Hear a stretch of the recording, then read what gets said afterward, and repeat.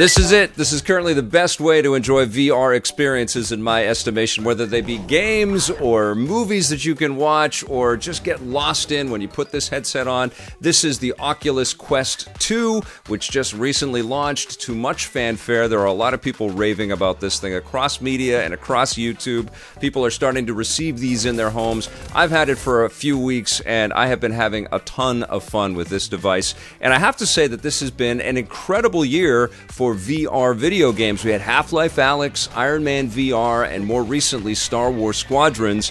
And I can't think of a better meeting point, a more sort of immersive and mass market meeting point of VR than Star Wars Squadrons and Oculus Quest 2. And of course you can play Squadrons on Oculus Quest 2 because that's one of the big selling features about the Quest, both 1 and 2, is that you can connect a USB-C wire, a cable, and Oculus will sell you one if you want to, but actually the charge cable for the Oculus One I found could work as an Oculus Link between this and my PC, so I was able to enjoy Star Wars Squadrons, the big monster Star Wars VR experience right now, on Oculus Quest 2, and it was damn fine.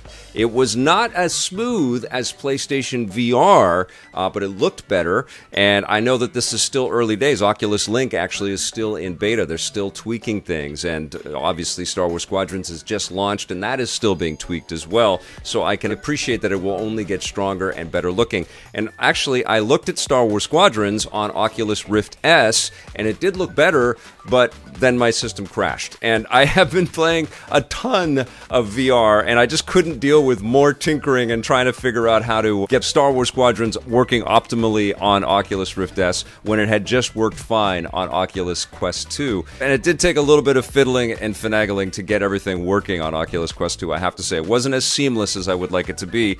And I want to pause here for a second to just implore the VR dev community, the publishers of games and software out there, hardware manufacturers like Facebook and HTC, Valve themselves, and PlayStation.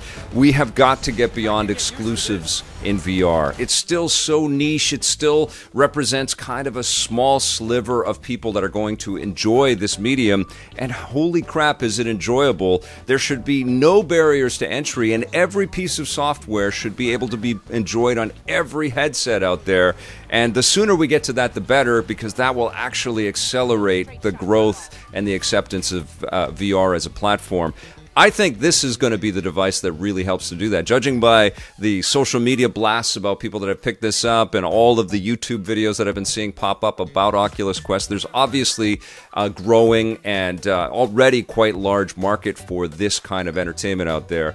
And this thing does it beautifully. It's smaller, it's lighter, it's faster, and it's cheaper than the Oculus Quest 1, and that is incredibly significant. We've got a new processor on this thing. It's called the Qualcomm Snapdragon XR2, which compares to the Snapdragon 835 on the original Quest. There's 6 gigabytes of RAM. In terms of storage, you've got a choice between a 64 gig model or a 256 gigabyte model, and the 64 gig model starts at $300 US, which is an extraordinary price. You get the headset, you get a charging brick and the cable, and you get 2 of these brand new snazzy Oculus Touch controllers. The refresh rate is the same on Oculus Quest 2 as it was on Oculus Quest 1 at 72 Hertz, but you can actually boost it to 90 Hertz already. It's experimental on Oculus Quest 2, and it will likely make your system run a little bit hotter, but it's being tested and tweaked and improved and software updated, and it does make things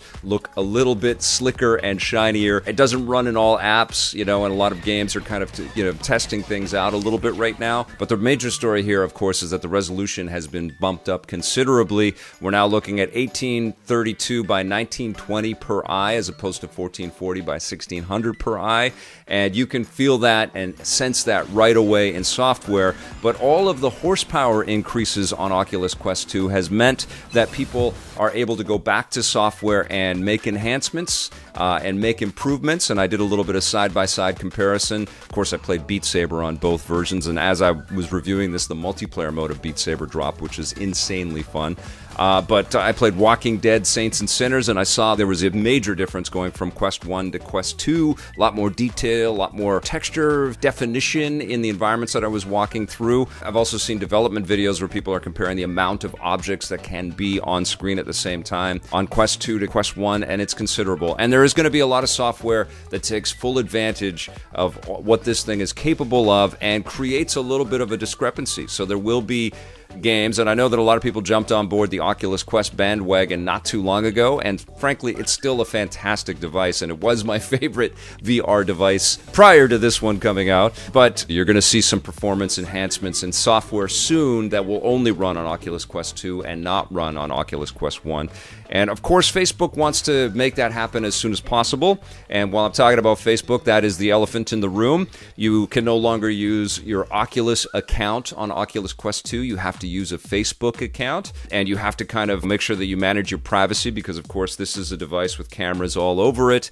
It's tied to a company that is notorious for sharing information and data about its users and also spreading a lot of disinformation out there. There is a lot of anger and disappointment about Facebook. That's all understandable, and I totally get that. I do have a Facebook account. I had an Oculus account prior to that, and so I had to merge the two, and it kept my Oculus name, and so none of my personal stuff is out there, but you have to be diligent about going into the privacy functions if you're very concerned about all that. And I totally understand if you are. And honestly, I can see a lot of people being turned off on this as a purchase because of the massive Facebook integration. On the other side, Facebook has been an incredible investor in VR technology, first by buying Oculus, but also by constant marketing and discussion and all the events that they put on around VR.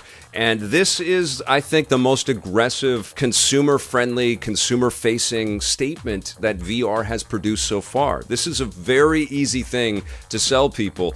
You take it out of the box, you charge it for a few minutes because it's already going to have a little bit of a charge when it arrives at your doorstep. And you stick it on your head, you do all of the setup while you've got the head-mounted display on, and minutes later, you are lost in some kind of awesome VR experience. And of course, there's lots of great Quest exclusive software, which I don't like. I don't like that there's exclusives tied to any VR tech right now or games. But there's games that Oculus has paid for that will run beautifully on this device, and you don't need to tether to anything. And that's the real story about Quest 1 and Quest 2 is that they are completely tetherless. You don't have to connect to anything. You don't have to be wired to anything, and that means complete freedom. You create a guardian on your floor, a virtual wall, so you're not walking into things and bashing your hands on things.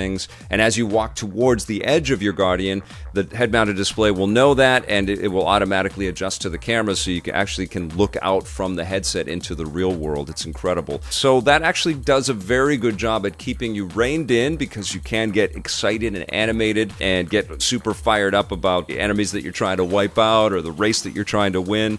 And you don't want to bust the illusion by crashing into something, so you got to be a little bit careful there. But that freedom is really what VR is capable of. You know, it really gives you a sense of transporting you to a reality that is just incredibly enticing and exciting, you know, and I saw that again and again. It was very hard to get out of VR. It wasn't just the video games that I was playing. I was surfing around on some of the video content that's on there, watching live performances, music and stuff. And, you know, by this point, Oculus has invested not only in hardware, but also tons and tons of software and partnerships. You can, of course, record videos of the stuff that you are enjoying and then share them. You can cast from this device to your phone, so you can actually share what you're experiencing with people in the room with you, which is pretty cool. You can also upload videos to Facebook or go live live on Facebook. I do wish that this would allow you to go live directly to YouTube, and there were a little bit more options in terms of being able to share your content. I think you can share to Dropbox and Google Drive or upload to those. It's still definitely reined in and focused on the Facebook walled garden, which I understand, and had we not had all of the reasons to be very distrustful of Facebook, I wouldn't care so much, but of course we do. We live in that reality. It sucks because I know there are incredible people, incredibly talented people at Facebook, all the developers that are heavily invested in crafting awesome experiences for this. Still, one of my favorite experiences, more than a year later, I think, is Pistol Whip. It's just such a ridiculously enjoyable time. It's a perfect fit on Oculus Quest 2. I've seen that the people from Cloudhead Games have been tweeting that sales have gone up 10 times since the launch of Oculus Quest 2 on Pistol Whip, so congrats to them. Now, of course, I've played a ton of games on Oculus Quest 2 so far, and I've got lots more to play, but I was really impressed by The Walking Dead: Saints and Sinners. It creates an amazing sense of immersion into the Walking Dead universe. It's very creepy, very, very well put together. You're basically salvaging all kinds of scraps and broken and rusted weaponry, and you have to contend with the zombie hordes. Rez is available in VR on Oculus Quest 2, and it's still as trippy and mind-bending as it's always been. It's an incredible VR game. Space Channel 5 VR just launched a super cool dance game, for those that don't know what Space Channel 5 is all about. Dash Dash World is a VR kart racing game in the spirit of Mario Kart, where drifting is actually a part of it, and you pick up all kinds of power-ups, like, of course, guns and things, and you're blasting at all of the other cutesy cartoon kart racers ahead of you. It plays wonderfully. Handling is amazing. It's a very, very well-made game. It's not massive, it's not Mario Kart size, but the VR immersion is wonderful. I played Solaris. It's basically like a stripped-down, light on textures kind of variation on first-person shooter multiplayer games like Halo. Certainly not state-of-the-art in terms of visuals, but the experience is pretty cool. It really reminded me of playing a Halo multiplayer match, but everything's in VR. Cubism is a pretty cool puzzle experience where you get all kinds of shapes and a cube, and you got to fill up the cube in the proper way, and of course you can use the Oculus Touch controllers. I didn't use the finger experimentation. You can actually just use your fingers in Oculus Quest. The sensors will read your finger manipulation. I don't know if just using your fingers in Cubism is possible. That seems like a perfect fit, though. I played a little bit of Echo VR, which is the Quest version of Echo Arena. This is Ready at Dawn's exceptional robot sport game where you actually can punch your opponent in the head and shock them for a little bit. You take a Tron-like frisbee and try to get it through a goal before your team does, and you're floating around in an anti-gravity space, and you have to deal with the physics of all of that. It can make people feel a little bit queasy, but of course I'm familiar with it, and I have had pretty good luck with being able to wear VR headsets and not feel queasy that often. But the Echo VR is a super cool Oculus Quest experience, especially with that full freedom of movement that being tetherless provides. If you want to shoot at zombies with a little bit more increased fidelity on Oculus Quest 2, then Oculus Quest 1 Arizona Sunshine has got a bunch of new additions to the visual fidelity, better resolution, a little bit more detail in the creatures that you got to shoot in the head. I found the game to be a little bit thin, especially because it's one of the early VR experiences. It's been out for a couple of years now, and if you compare that to The Walking Dead: Saints and Sinners, it's just not quite the same. There's a tongue-in-cheek, sarcastic quality about the game anyway, but it definitely feels overshadowed by Saints and Sinners.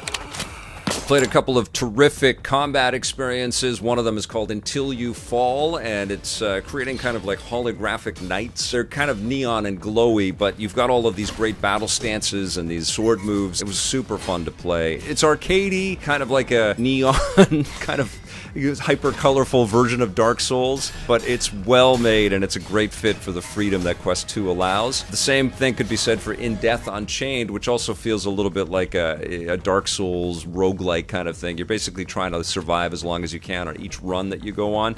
This one's all about archery though, and you actually have an arrow that allows you to teleport to a space ahead of you, and you can do some pretty cool things. I actually teleported onto a rooftop and was able to shoot at my enemies from up above. You've got different arrows. Some will will burn them, some will, you know, just hit them in the face and they'll die, and you get attacked. You've got all kinds of zombie-like creatures coming at you, and other archers and supernatural creations coming at you. There's this mist and this fog, which obviously cuts down on draw distance, but it also adds this ominous, creepy vibe to it. That was one of the most enjoyable games that I played in my testing time with Quest 2. But I'll tell you what, I'll have a bunch more to talk about in terms of software for this machine. It can run your games very, very well, and it does it in two flavors. You can do it completely, you know, wirelessly, or you can tether up, and you can enjoy PC VR experiences too. I think this is going to bring a ton of people to VR. If you pick up one of these things, even if you start from the 64 gigabyte model, which I will confess, I did fill up. I've got a sizable library of VR experiences that I can test out, and I'll put a video together about some of my favorite games that I've been playing on Oculus Quest 2. So you will fill up a 64 gig hard drive because it's so addictive and so enticing. You're going to check out tons and tons of video content too. That's also a really nice surprise. The higher resolution makes video watching really, really enjoyable, really fun. You can just sit back and you have like this giant cinema screen in front of you. And then if you want to, after you've experimented with the built-in hardware and the software that you can download directly to Oculus Quest, then you can tether and download the Oculus software to your computer. You can also connect through Steam VR and play any VR games that you might have on Steam, like Half-Life Alyx, through this device through a single USB-C cable. And you can get super long ones if you want to. You just have to make sure that they're spec'd out properly. They have to be the most modern USB-C cables, I think 3.1. That will also keep your headset charged up a little bit, but you'll also be able to play PC caliber experiences at a pretty damn close to PC VR experience resolution, which is incredibly impressive. And just another massive value add to something that has already more than proven its value. The only hardware knock about this, of course, is that the battery life drains fairly quickly. It's going to drain even faster if you notch it up to 90 hertz, which I did notice. I was draining the battery every time I put this thing on because I just didn't want to stop. It's so fun. It's a great product, just like Quest 1 was a great product. It feels like kind of like a pro upgrade. It doesn't feel like it's a full-on revolution. It feels like it's just kind of strengthening what was already quite strong in the Quest 1. That being said, I'm not going to be playing on the Quest 1 pretty much, other than making comparisons and stuff to see how software runs between the two. I much prefer the experience here. Not a great big fan of the strap, even though it's lighter at 503 grams to 571 grams on the original Quest. It's still a front-heavy device, as you would imagine, because all of the processor and all of the guts of Oculus Quest 2 are in the front of the head-mounted display here. There is a Pro strap, which I'm seriously considering picking up because this is something that I keep on my face for a long time. I will say that it doesn't create the same amount of tension and grooves on my face that Quest 1 does, and it's a little bit more comfortable than that. The only weird thing that I've noticed when I've had the audio all cranked on here is that the music is pumped through the speakers on here, so you don't even need to put headphones on or anything like that. You can, of course, if you want to. There's also Bluetooth support already that's still being tuned and tweaked, but eventually able to put in AirPods or wireless headset or something like that. But this does have speakers built into it, and when you've got it on your face, I noticed that there was little jets of air, little pulses of air, depending on how loud the sounds were and the music was in the experience that I was playing. I would have these little, and I would feel them on the side of my face. It'd be like, and it was weird at first. I thought there were bugs on my face, but no, it's just the air blasting out of the speakers on the Oculus Quest 2.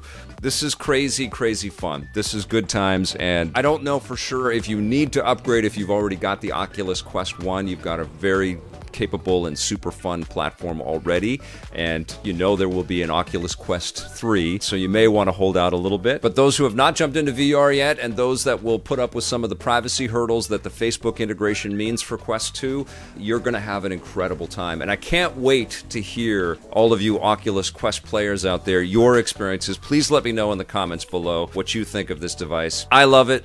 It's my favorite way to enjoy VR currently, and there is a ton of value packed into this little device. I'm going to give the Oculus Quest 2 a 9 out of 10.